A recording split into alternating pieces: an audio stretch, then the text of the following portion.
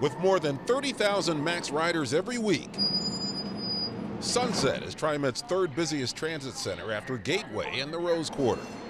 The wear and tear is showing, especially on the MAX platforms. You need to keep things up to date, and I think this does need a little bit of upgrading. You know, it's pretty messy up, like you said over there, it's pretty messy over there.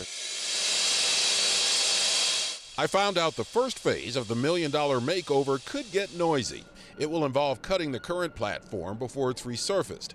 I'm told that work, starting July 7th and done mostly at night, will be about as loud as a lawnmower or power tool. However, there aren't many houses around here, and much of the sound could be obscured by the freeway noise from Highway 26 and 217. MAX platforms will remain open during this phase of the work, although some areas will be closed off. The biggest disruptions will happen in September. That's when the MAX platforms will be completely shut down for more than 2 weeks to complete the work. I think it sucks. If it needs to be done, I guess it needs to be done, but I feel sorry for everybody who takes this stop every day.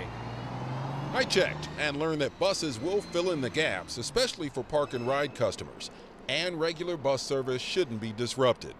It should all be done by the end of September.